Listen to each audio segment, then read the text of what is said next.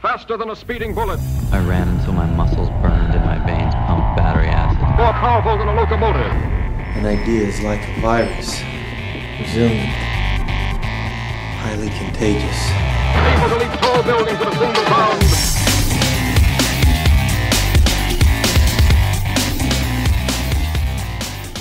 Hey guys, Jared Moon here, and welcome to the Betterhumanology podcast, a podcast aimed at one thing, and that is making you a better version of yourself, a better human being, and we do that in a lot of different ways. But before we talk about that, before we hop into what we're going to be talking about today, I just want to say if you enjoy the show, head over to iTunes and leave us a 5-star review and a positive comment. Really helps the show out, helps me secure guests like Don Fletcher, who we'll be talking to today. So if you could do that, I would be forever grateful. And also one more thing, and not too far from now, I have a book coming out. The book is called The Garage Gym Athlete, and you're going to want to check it out. You're going to want to get a free copy. So if you're interested in doing that, just enter in garagegymathlete.com into your browser, sign up there, and you'll actually be getting a free copy of the book once we release it here in about a little over a month or so. So just wanted to throw those things out there. But today we have a really awesome show, a really awesome guest. We have Dawn Fletcher from Mentality WOD, which is mentalitywod.com. She is the owner and operator of that website. She has amazing content. She is very passionate about what she does. And if you know me at all, you know that I love working out. I love strength training. I love conditioning, running, jumping, whatever it is, you know, I'm all about it. But what intrigues me way more is the mental side of things. And Dawn is on the same level. She wants to know that stuff, and she's actually dedicated her entire website to it, and she has amazing tips that she's going to give us today. We talk about everything in this interview today. We talk about harnessing your emotions, you know, to use them to your benefit as opposed to just running from them. We also talk about what to do in the high-pressure situations and how to manage yourself under stress. We really cover it all. And like I said, this is a huge passion topic for me, even more so for Dawn, and you're going to be able to hear that just with how much passion and fire she talks about this topic. So be sure to check out her site, but have a good time and listen to this interview and take notes. She gives some really good stuff, and so I'm really, really excited for you guys to listen. I know I love doing the interviews. So without any further ado, let's have Dawn Fletcher on the podcast.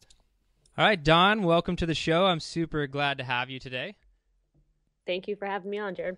Yeah, I've actually been following your website for a long time. I've really been interested into just kind of the mental side of things, of training and everything like that. So your website has always been inspirational, and I don't know, you just really help, you know, with that mental edge. So super glad to have you here today. But before we hop into all of that stuff today and we get into the interview, can you just give me and my listeners kind of a background of who you are, where you come from, and what you do?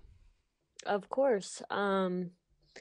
So I currently run the website mentalitywod.com, where I post information, a lot of free tips on there, as well as programs, remote coaching options, and an ebook to help people reach their sport performance goals, fitness goals, and even their life goals. And it's all around the mental aspect. So everything that it takes to develop the type of mindset that's going to help you reach your goals instead of keep you from reaching them.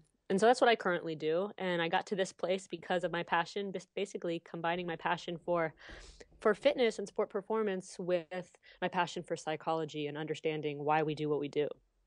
And so I combined those passions and basically built the past 10 years of my coaching around trying to understand how to help people on the physical aspect and strength and conditioning, and also help them on the mental aspect with developing the proper mindset. You know, and I think that's awesome because if you are in tune to the strength and conditioning world enough, you're going to find a good program and the program's going to work. But what's a lot more challenging is, you know, the mental side of things. And I think that's awesome that you take an all-encompassing approach. And so one of the first things I kind of want to hit on is, something that you talk about on your website I've seen is how you can learn, the thoughts that are holding you back and how you can change them. Yeah. So what are how do you identify that? What's holding you back, and what are these thoughts that you may be referencing there? Well, the first thing is to just build some awareness, right? And we do that by educating ourselves, whether that's reading blogs about mindset or psychology or listening to podcasts of people talking about these topics.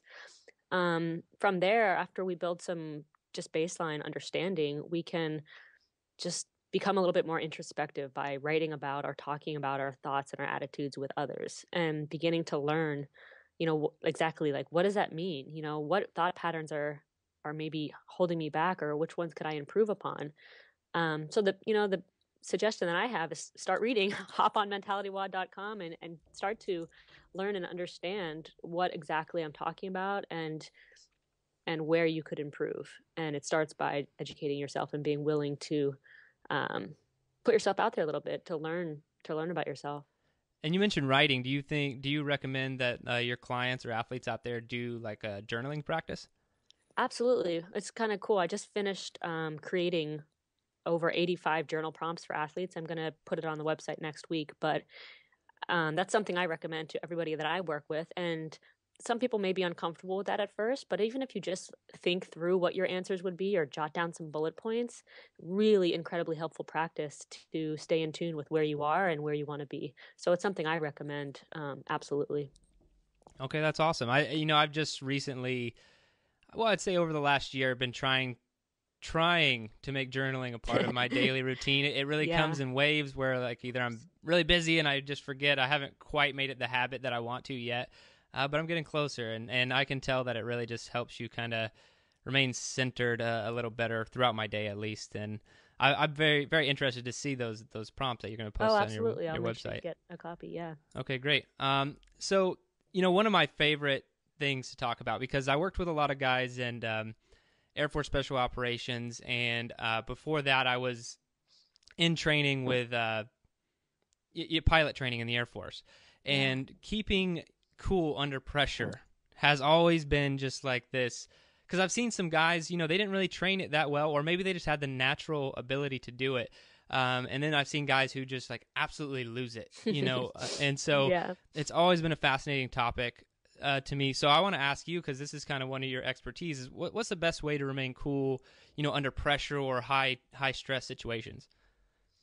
Well, I would say you got to find what works for you, obviously, and everybody is a little bit different, but just creating some dialogue and talking about that, like before you enter a high pressure situation, is the key. Deciding beforehand, how do I want to respond to adversity? Who do I want to be in the face of challenge? What's going to make me feel good at the end of the day with my effort? And so thinking about that is a little bit of mental prep before you go into one of those types of situations. And that's a step that seems small, but people just don't do it. They're so worried about other things or getting maybe physically prepared that they don't spend any time with that mental preparation piece. And that's the key to all success, in my opinion. And do you think that that's like almost like maybe you're in competition or just about to hit a hard workout or some sort of event? Is it kind of like, do you recommend routines or something like that beforehand to help people cope a little bit better, or to get in the zone, if you will? Absolutely. Routines, again, physically and also mentally, just thinking through, reminding yourself who you want to be, reminding yourself of the characteristic traits that you want to express. So there's routine that's helpful, but again, not just physical prep, also mental prep routine. And that's something that, again, I'm big on, and I recommend, and I help athletes develop, especially people who are going to be in those high pressure situations, which isn't everyone, but most of us at some point will be there for our jobs or our athletics, or some time in our life we're going to be in those situations, and it's best to be prepared before we get there. Yeah, and it's all about the perception of that individual. Some people that could be presentation at work, and some people that could be jumping out of an airplane, whatever your job entails. I know, like I said, when I first started in pilot training, my body had a very funny response to high level of stress. Before a check ride, like right before a check ride, my body would basically want to like shut down and go to sleep. Oh man. I would get like like this would be like 15 minutes before I'd like get exhausted, and I would just want to like be like, no, you know what? I think I want to go to sleep now. That's the feeling I would get, because I think the stress would come on me so hard. Just deplete you. Yeah. It wasn't until I kind of realized that this is something that I can control. To a point. It took a long time to try and move myself out of that, but actually that's why I asked you about the routines, because that's ended up I didn't know it at the time. I didn't know like the psychology behind it or even what I was doing. I was just trying to create something that would keep my focus off of that for as long as I could before, and I ended up kind of doing like a pre-ritual that helped me not get that feeling anymore. What did you end up doing? It's part of the pre-flight stuff is just the walk around the airplane and all that. And so I just got into, before the walk around, I had like just a check of all of my equipment, which is what guys do anyway, but I made it very ritual and routine with a little bit of stretching involved too, because you'll be sitting in the airplane for a while. And that always just kind of grounded me and got me in the moment. And like I said, I wish I could say I was like being super strategic mentally and everything, but really that was almost just out of necessity to keep to survive the day. But it ended up working really, really well. But bringing it back, that's cool. Yeah, it can be go ahead. It can be something as simple as focusing on your breathing or your body language. That's two like really easy, simple things that people could start to implement without really knowing anything. But just taking a minute or two to tune into slowing down my breathing, taking deep breaths, and using my body language to help me. Again, whether that's rolling my shoulders back, loosening the tension in my face, maybe it's smiling, lifting my head up or my eyes up. Simple things like that in a pressure situation are very helpful. And when we can become in tune with our breath and our body language, those are two things we can control. And anytime we can give ourselves a sense of control in a stressful situation, we're winning. And so that's just two really easy things to give people kind of a takeaway. I've noticed that in I'd say mainly like tennis players. I've noticed it in some like CrossFit Games athletes, but maybe it's a little bit different. But like tennis players picking their strings and all of these little things. What do you think about stuff like that? Is that more in the moment type stuff? Because that's another question I want to ask you is, a mental strategy or tip you could share with like when you're kind of in the situation as opposed to kind of leading up to it. Yeah, and that's, like the example you gave of maybe a tennis player plucking their strings. That's just something that person, maybe they find that brings them some sense of calm, some sense of control, some sense of like a familiarity where they have done that a million times. So sometimes it's a physical cue, whether that's, rubbing your fingers together, tapping your leg, or touching your equipment. And sometimes it can just be a word or a mantra, just something that you tie back into as a reminder that everything's going to be okay. Again, I talk through those things with athletes and with clients, and I encourage people to think through what might that be that's going to be helpful for me during the stressful situation. And it can either be a physical action or it could be like a mental cue. Okay, and so you said like a mantra. That's is that something that you recommend like everyone have, like a set one? Yeah, or even just a few different things, something that you could do would be write down 5 or 10 like slogans or words that help you. And when you can become more aware of like, oh yeah, whenever I say that to myself, it helps. Or whenever I think of that word, it helps. Or whenever I repeat that quote over to myself, that helps. So you come up with, you want more than just one, because sometimes that one doesn't work. So having a few things that you acknowledge help you in a stressful time, it is going to be a good practice, because then when you get to that moment, you'll be able to draw from a couple of those different mantras.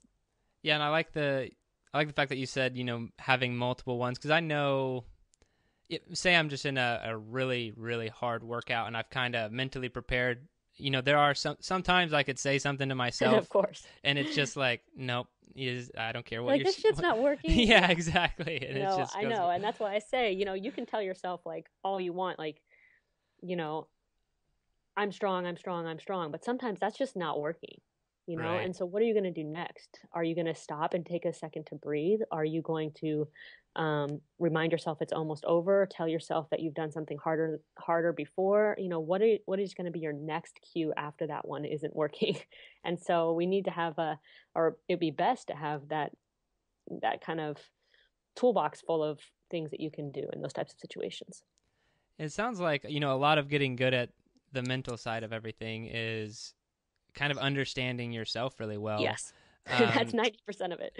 Yeah, and so one of the things that you talk about is understanding your doubts, fears, and anxieties, so you can benefit from them. Maybe we touched on this kind of when we first started the interview, but what are some of the ways that you can?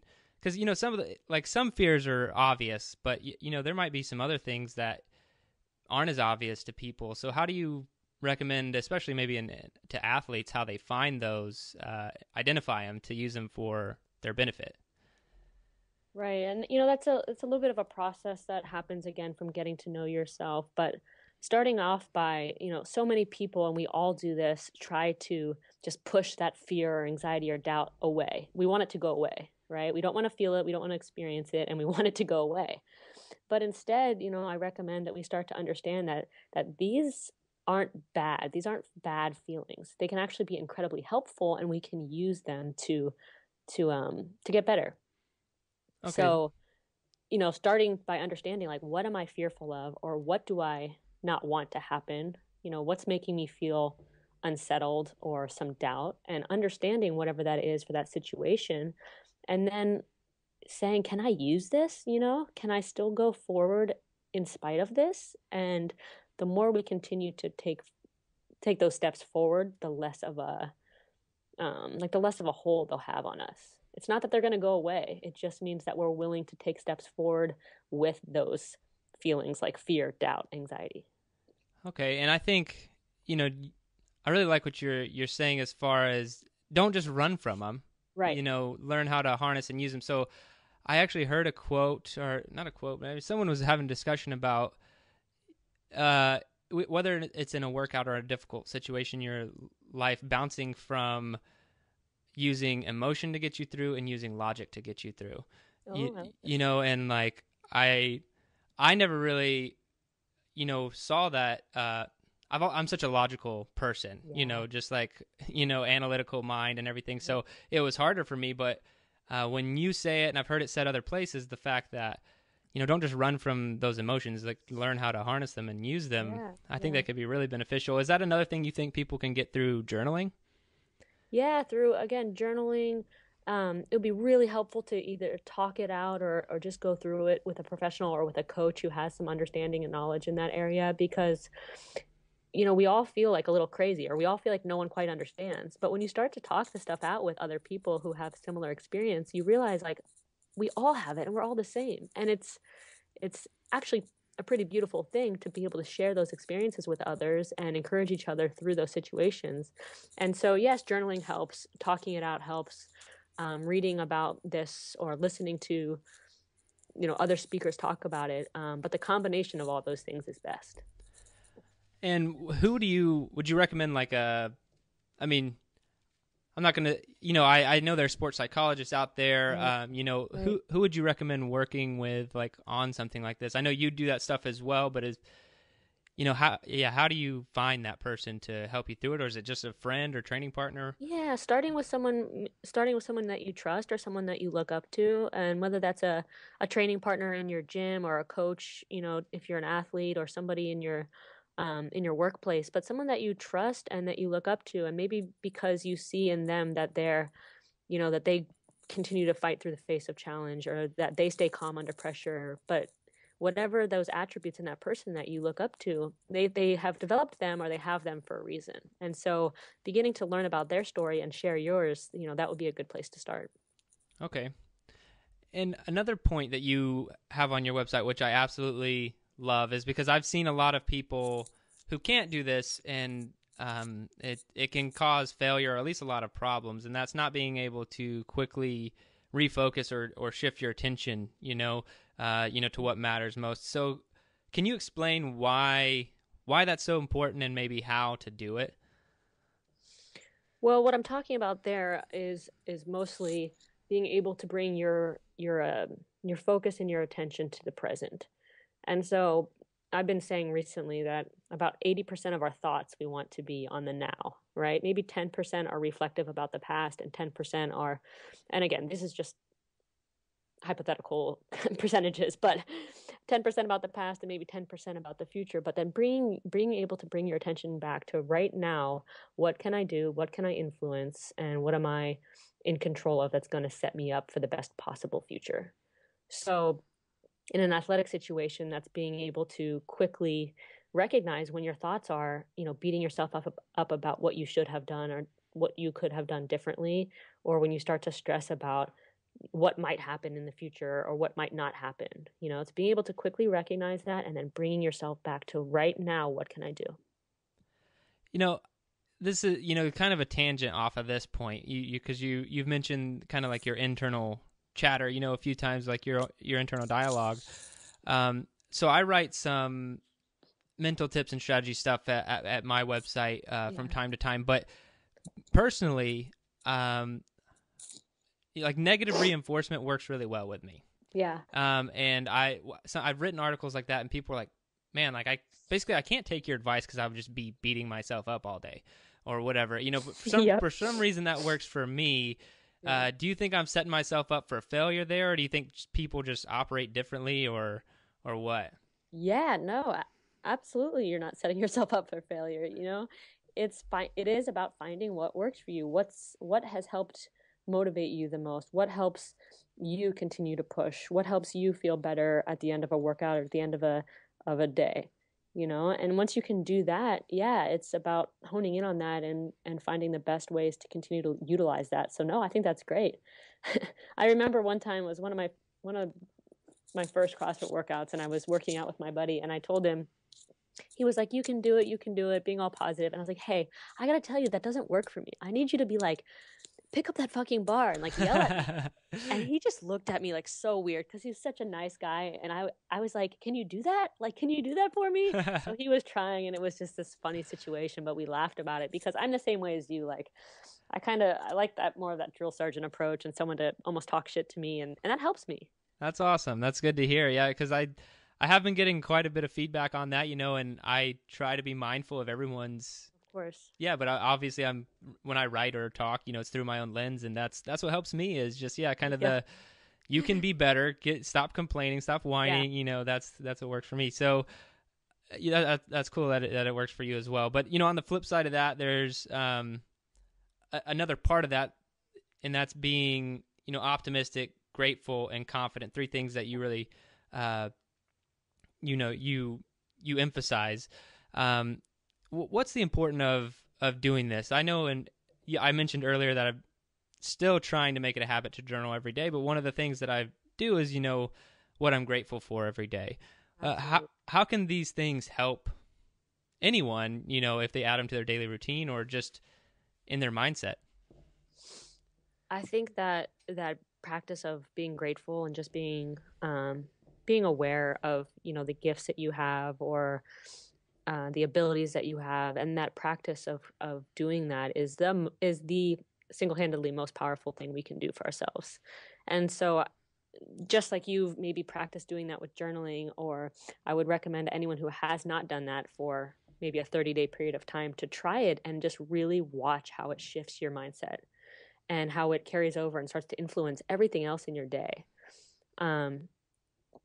So that would be my recommendation, because really we can only believe something if we try it and it works for us, right? And so I obviously recommend it because it's that feeling of just being really content and also really hopeful at the same time. So being content with where you are, but also being hopeful that the future has something good in store, right? And that being hopeful about what's to come. That's a really, really great positive feeling, and that helps you start to influence the world around you and others around you in a really positive way. I've definitely seen that to be true, and I will say the only negative side to the constant negative reinforcement that I do use with myself trying to be more optimistic and grateful was, a tendency to lead down to the pessimism. Yeah, and you have to watch out for that. Yeah, and as a pessimist would say, the realistic Yep. way. But, I have seen it. It has done a ton for me, just a simple daily practice of being grateful and mindful, which, kind of makes me wonder, do you recommend people do, meditation or anything like that? Yeah, sometimes people are a little like eked out about that word, but really what that means to me and what I try to let people know is just taking time to be still and be quiet with your thoughts. And that means eliminating all other distractions, whether that's electronics or noise from your space, and just taking the time each day. And at the minimum of 5 minutes, but the longer that you can do that, the better, really. But even just 5 or 10 minutes here and there, just taking the time each day to be quiet and still with your thoughts is again another integral practice, and it's something that I do and I highly recommend, and that I think that people don't do enough of, honestly. No, yeah, I completely agree, and I often forget that that does kind of weird people out. I know we did a meditation podcast a while back, and I got an email from a listener who told me that he wasn't Buddhist and not interested in listening to my meditation podcast. And I was like, well, it's not, it's not being tied to anything other than being mindful and present in the moment, So yeah, that's something I want a little disclaimer I just throw out there for everyone. Sometimes it's like demystifying those words. When I talk about things like meditation or mindfulness, I always try to use other words or other language and explain them so that people are like, oh yeah, like I do that, or that sounds cool, instead of like, oh, that's just weird, or that's just a bunch of this, whatever. Californian stuff, right? Yeah, exactly. I try to put it in like, hey, like this sounds appealing, and that's actually something I might do, and maybe that just calling it by different things will draw people in. And I'm sure you're familiar with Mark Devine at Yeah. Seal Fit, and he essentially he's a big he's big into meditation, but what he has a lot of his athletes do or operators do is box breathing. Yep. And when I was down in San Diego with Mark doing one of his events, we were doing box breathing, and I was thinking, being a former military guy, military people, in my experience, are much less likely to do something like meditation, Right. especially if you call it meditation. And like I said, that's just in my experience, but he calls it box breathing, and it is a little bit different. It's controlled breathing, but I was just like, dude, you're a genius. I know. It's like, call this box breathing. Now we have every Navy SEAL doing it. Exactly. That's awesome. And he made it kind of cool and popular by just putting a voice behind it, and that's what we need. That's what the culture of athletics and military needs more of, is people willing to say like, hey, this helps me, and this is what I've done, and this is how I've overcome, and creating more dialogue around it. And then, like he does, have camps and have on-site programs where people can experience what does that mean and what does that look like. I just think that's great. And that's what I'm trying to do in my small little world too. Yeah, and I think that what you're doing, what Mark's doing, all of that is amazing, because I don't think that people take care of themselves mentally enough, just right. And because you could work out 6 times a day or whatever, but if you don't have if you're not taking care of yourself mentally too, then it's you're gonna run to the ground. So another thing I wanted to cover, because it kind of gets me excited, is just a principle you talk about, is commit to the process. So I mean, maybe it sounds just too obvious, but what does that mean to you? Because I really just love the idea and the way it's worded there. So I think I saw this quote recently, but I don't know if you've ever seen it, and it's something about you can change your strategy but never change your goal. And that's about continuing to like adapt your plan or continuing to find new ways to do things, but always still with the end goal in mind. And so really just that's the committing to the process is about focusing on the habits, focusing on the strategies, focusing on your daily routines, and really putting the habits at the front of your mind. And the goal is still in mind, but your focus isn't on the goal, because that's the outcome and we can't control that anyways. But your focus is on, what are the habits that I'm committing to? What are the strategies that I'm willing to try? How can I continue to stay focused, again, more on the present and what I can influence, and continue to do that in a way that if I'm growing and if I'm learning, even if that means a lot of mistakes and a lot of losing, that if I'm growing and I'm learning, then that's a positive and that's a good thing, and I'm getting better. And I love that. Just, committing to the process exactly like you said with the daily routines and just it's focusing on I almost want to say smaller stuff, but it's leading to the bigger goal, what you were talking about. But, I feel like most people don't even have a process, or they don't have they're not doing it in increments or small, steps that gets them where they want to go. And that's why I loved that.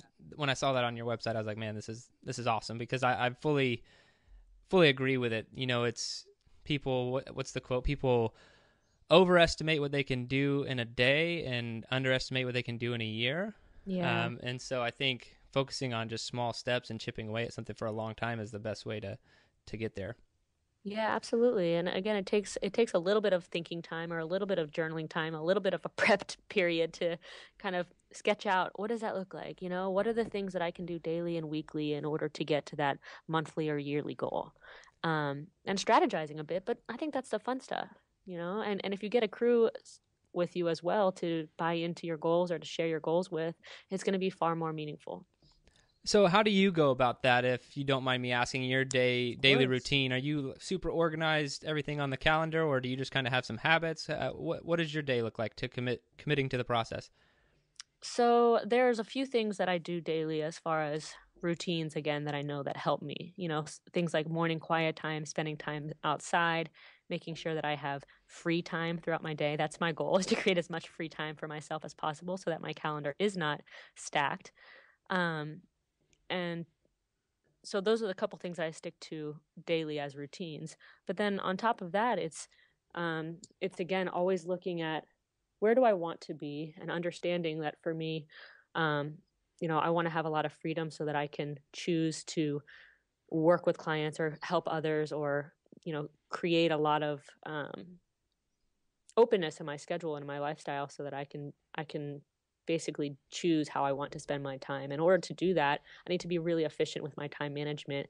And like you said, I put about 3 things on my each day that I definitely am going to get this done. I want to get these 3 things done as priorities. And then anything on top of that is just bonus.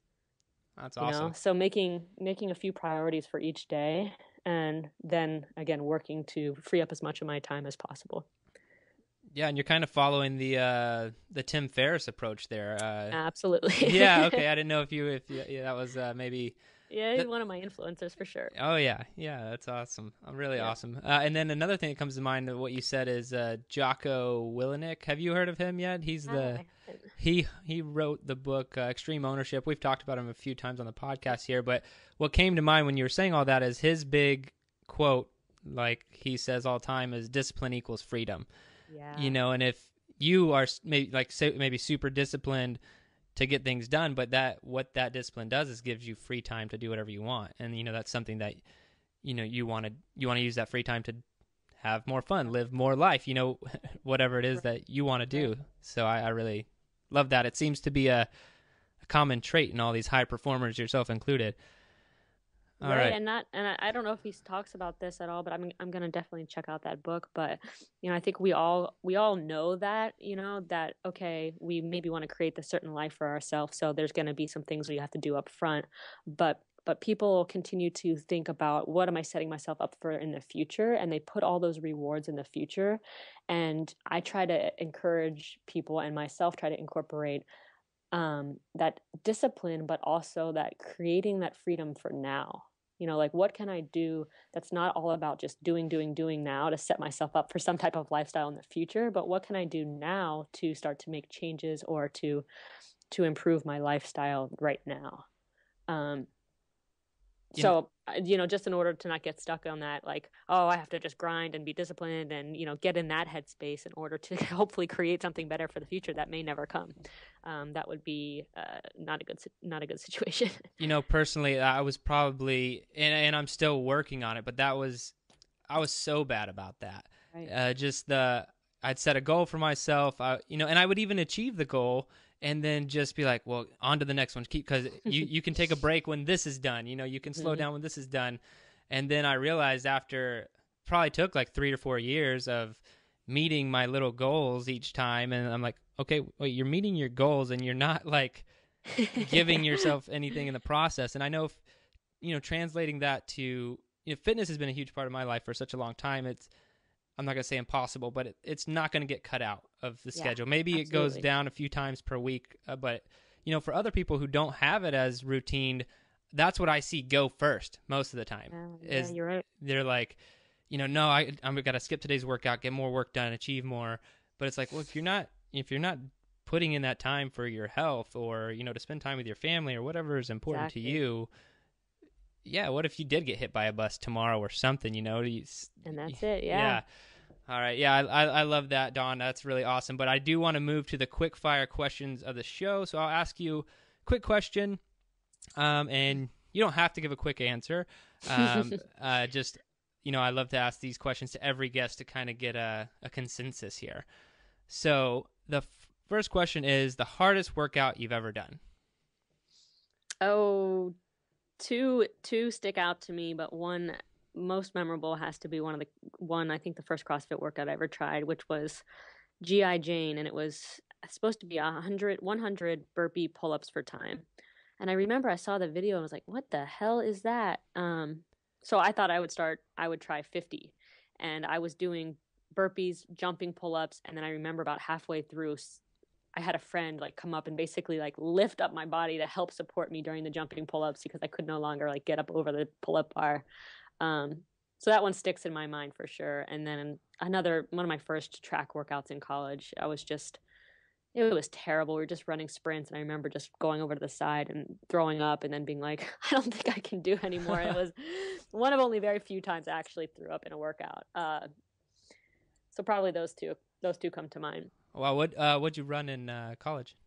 I ran 400s, 100s, 4x1.